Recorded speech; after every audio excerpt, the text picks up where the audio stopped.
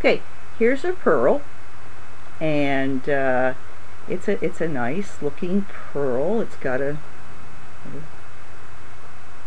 top to it. I don't know if you can see it real well. This is not the best camera, but I'm going to show you that here it has an obvious stripe that goes around it, kind of like starting right here. It goes all the way around.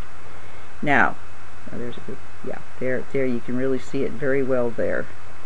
Alright, and it's got two different colors on the bottom and the top. Now, if I take that pearl and I change the positioning, oh, what stripe? There's not, that's very tiny. That's not really a big deal. See, it all depends on the angle, and for some reason, sideways, I don't know why, but it doesn't show at all sideways. You see that? It's just not coming up very well if I hold it sideways. Probably because of the way the light's positioned in the room. So anyhow, the vendor is saying, oh, I gave you the same pearl that was in the picture. Yes, I'm not disputing that.